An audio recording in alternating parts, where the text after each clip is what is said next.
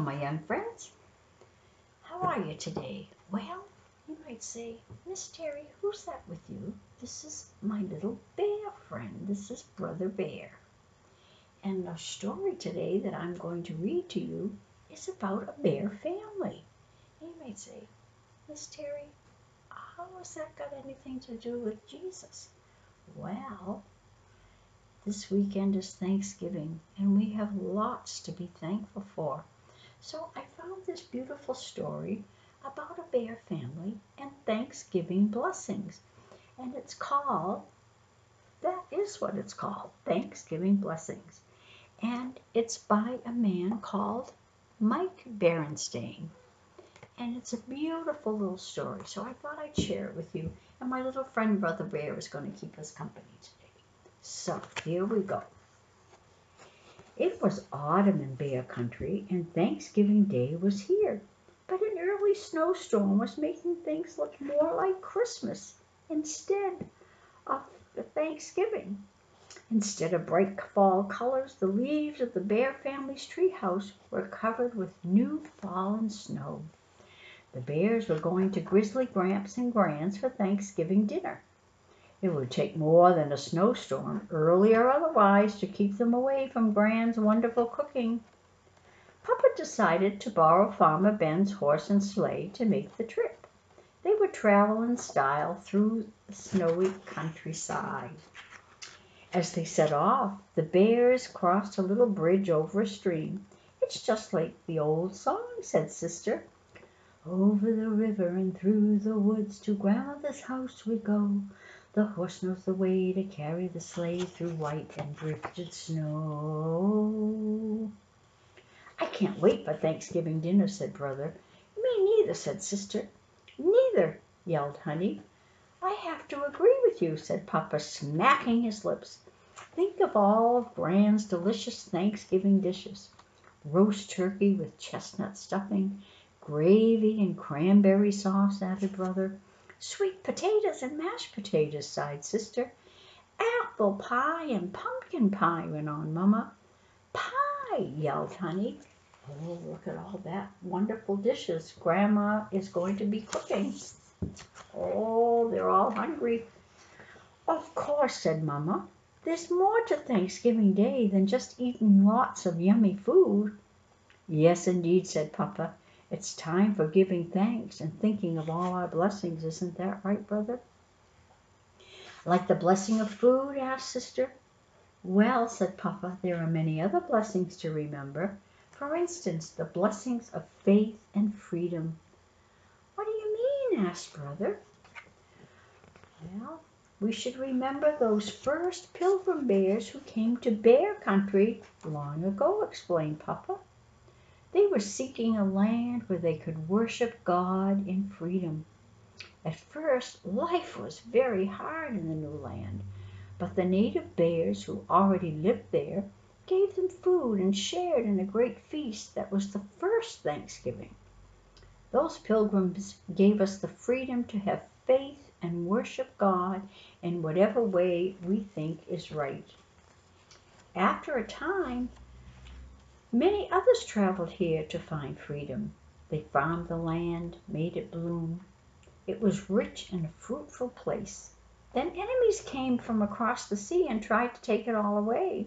There was war and suffering, but peace came at last and the land was safe.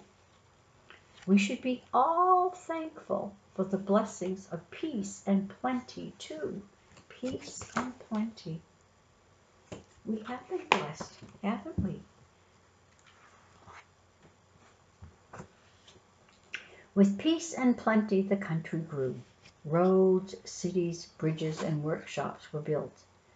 Boats sailed the rivers as wagons and trains crossed the land. There was work to be done, and when that work was finished, there was time for play. There were fairs and shows and dances and games, singing and music. There are blessings of work and play. Now our whole bear family lives here in this blessed land. We are safe in our snug country.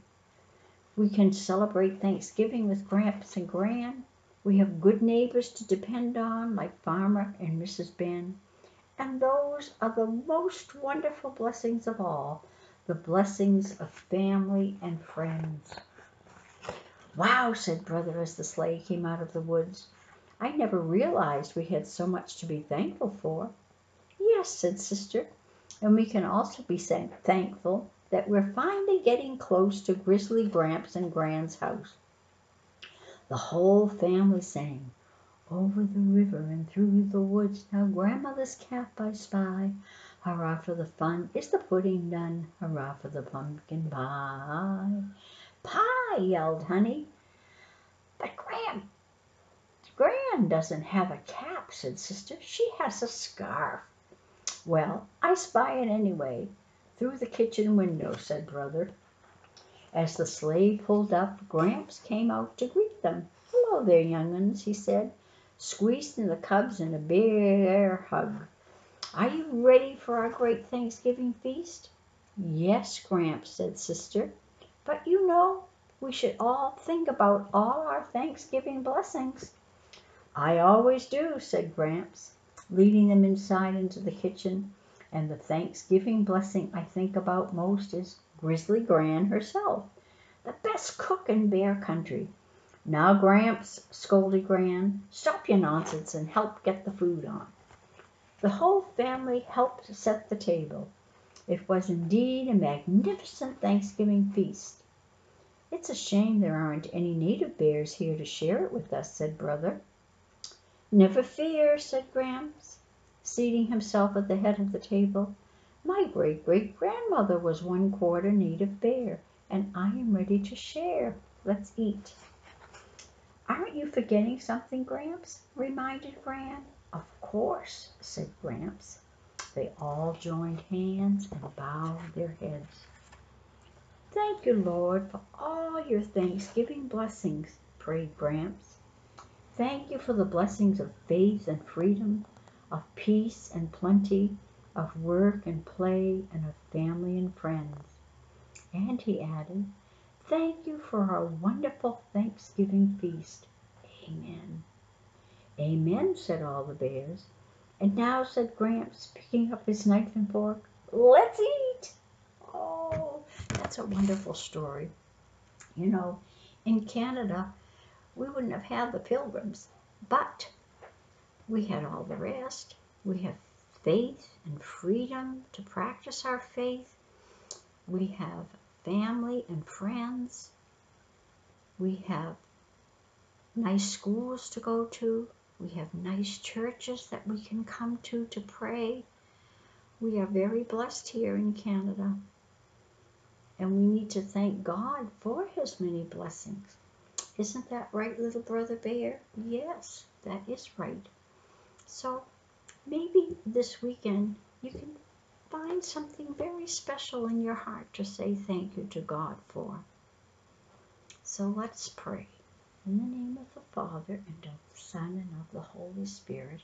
Amen. Dear God, thank you for all your blessings. You have given us in Canada so many great things.